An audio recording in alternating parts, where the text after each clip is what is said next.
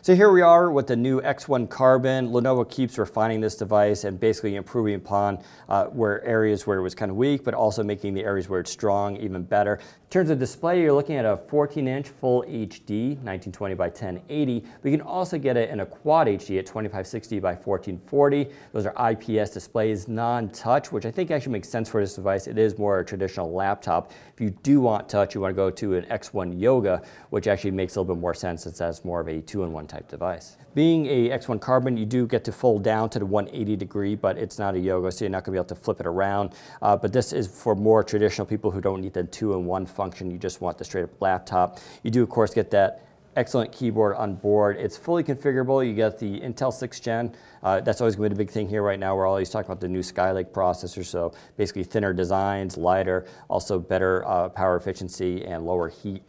So you get that 6th Gen up to Core i7 Pro with that up to 16 gigs of RAM.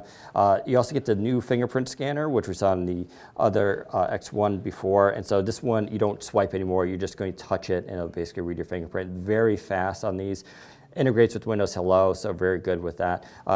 Trackpad feels really, really good on this. It's just so silky smooth. I'm glad to see all the OEMs here making really, really nice trackpads on these devices, and I think this one feels really great, especially since you can feel the difference when you come to the edge. It just feels really good there with your finger usage.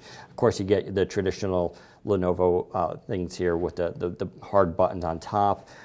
Just really great design. Coming around to the side here, you can see your standard ports. You get your HDMI and USB 3.0 and headphone. Really good things over here. Same thing on the other side.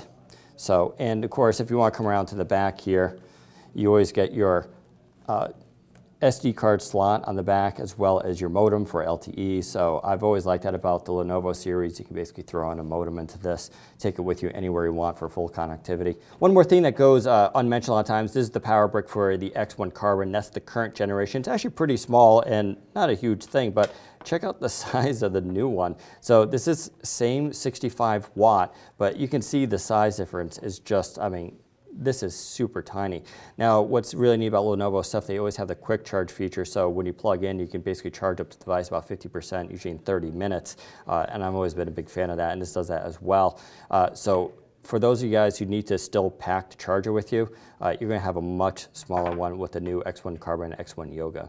There you go. Head to Windows Central for more information. You can look for this device starting in February. Price is going to be at $1299 to begin at. There you go. Thanks for watching. Take care, Bonnie.